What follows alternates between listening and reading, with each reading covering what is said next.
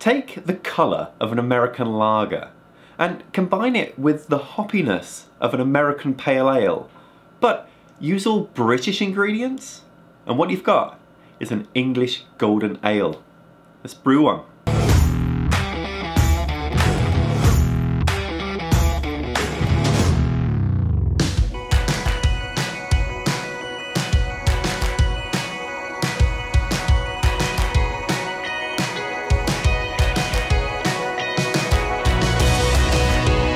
When you think of British beers, you typically think of something quite malty, something reasonably dark in colour, and something served, well, if not quite warm, at least at cellar temperatures, around 55 Fahrenheit. British Golden Ale is none of those things. It's super, super light. I'm going for an SRM of 4 here. It's also quite hoppy, surprisingly hoppy. And, well, as far as temperature, just like a good old American lager, you want to serve this one cold.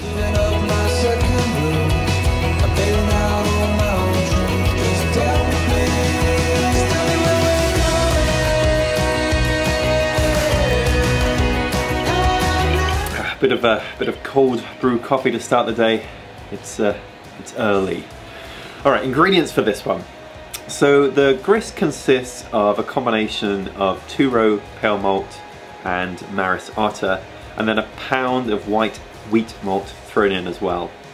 We're shooting for a final gravity of 1.049, which should give a beer in the range of about 4.8% APV.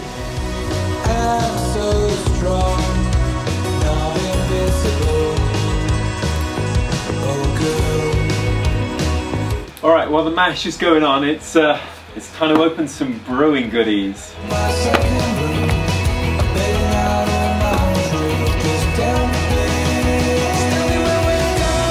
It's somewhat humbling to know that my idiocy is partially the reason that they have this label.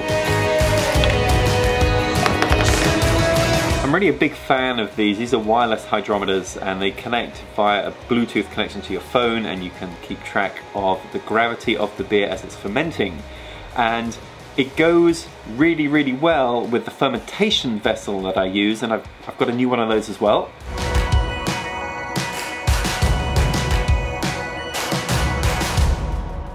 The SS Brewtech Brew Bucket. I've been slowly upgrading my equipment to replace these PET carboys with these nice stainless steel brew buckets, but the disadvantage of the brew bucket is you can't see what's going on during fermentation.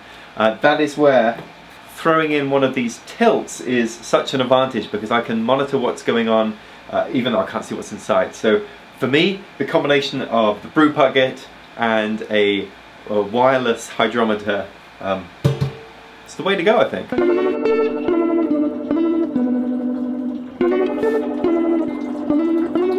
Alright, let's talk hops. So I'm going to use as my bittering hop of choice UK Fuggle.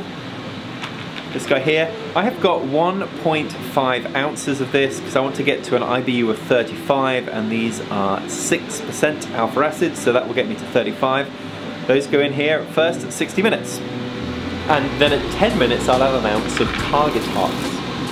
And now it's time to turn off the heat, so 1 more ounce target going in.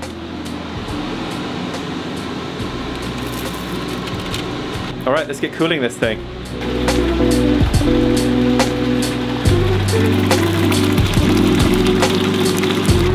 Alright, so I've chilled to 68, and now I am putting this into my brew bucket.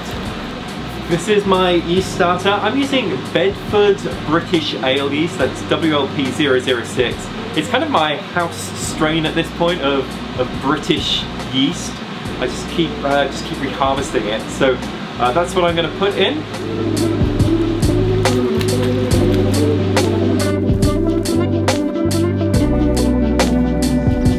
The gravity came in at 1.047. We were going for 1.049, so close enough. I'm now put it in here to ferment. I've set the temperature to 68, where I'll leave it for a couple of days, then ramp it up to probably about 72 just to finish it off. that's it, brew day done. Well, apart from all the boring cleanup. So here's the finished beer.